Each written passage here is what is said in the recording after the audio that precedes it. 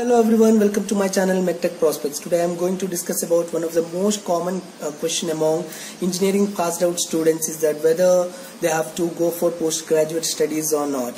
This question arises in students, those who do not get placed in campus interviews in their college, as well as students don't want to get into smaller scale industries where they offer very less salary package.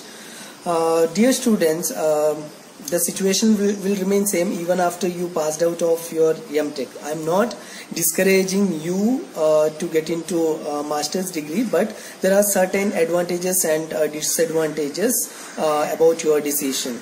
I am going to talk about category of students, those who want to pursue their masters because of various reasons.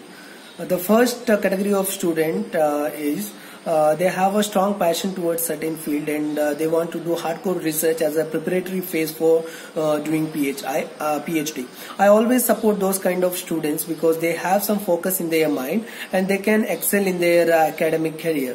For these category of students, there is a suggestion from my side is that you keep track on various opportunities, research opportunities, not only in India as well as in abroad. Surf in Google and go to various university website and go to professor's page, and there you will see what are the research is being carried out nowadays, and choose that field as your M.Tech study. And during your M.Tech in your second year, you have to do at least 2 to 3 projects based on that particular field and try to publish at least 2 good journals so that you will get a chance to get into these universities. This second category of students thinking that doing masters will get them lots of job opportunities, and they think that their salary bandwidth will increase when compared with engineering graduate students. I have a dual approach on this particular statement because doing masters in fact reduce their chance of being placed in various companies because their field of study will become narrow, and if the company is having their field of study as their business unit, then only they will get lots of opportunities. Secondly, regarding salary bandwidth, I don't find there is much difference between M.Tech and BE engineering student salary bandwidth. In fact, there is a chance of difference of 1 or 2 lakhs, maybe in some good research based industries. Otherwise, it will remain same. I have a small suggestion for this category of students is that when you are in your final year of engineering, better prepare for GATE examination, so that if you clear this exam, there is a high possibility of getting to good institutions such as IITs, NITs or some good deemed universities, so that you will get more placement opportunities. And also if your GATE score is too good, there is a high possibility of being placed in some central government institutions such as ISRO, NAL, HL, BPCL, HPCL and so on.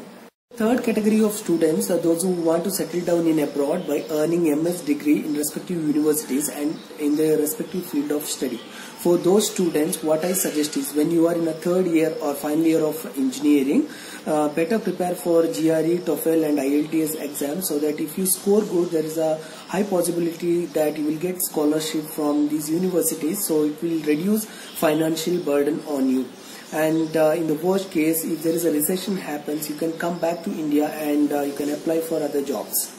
There is a large category of students who really do not have any idea about their future. Just for the sake of getting degree, they will do masters, and at the end the situation will remain same. They won't get any job and they will get frustrated. For these kind of students, my suggestion is soon after your engineering, try search for jobs. Even if your starting salary is less, go for it. After few years your salary will increase. After 3 to 4 years of your work experience, you can jump into other companies so that your salary will increase. And in the meanwhile, in the beginning, soon after your engineering, if you are not getting any job, try to build up your skills. Try to do some short-term courses such as CAD, CAE or automation, or some programming skills, so that there is a high chance of getting placed in various companies. So my dear students, my final suggestion for those students who want to pursue their M.Tech or master's degree is that choose your college in such a way that where they have a maximum placement opportunities, and secondly choose wisely your field of study so that it will have a huge demand in current market. Simply doing masters and without having any opportunities, it will waste your 2 years of precious time, as well as it will add financial burden on you. If you enjoyed my today's session, if you have any queries, please give me a comment in the chat box. I will get back to you on this. If you find it relevant, give me a like, share and subscribe. Thank you.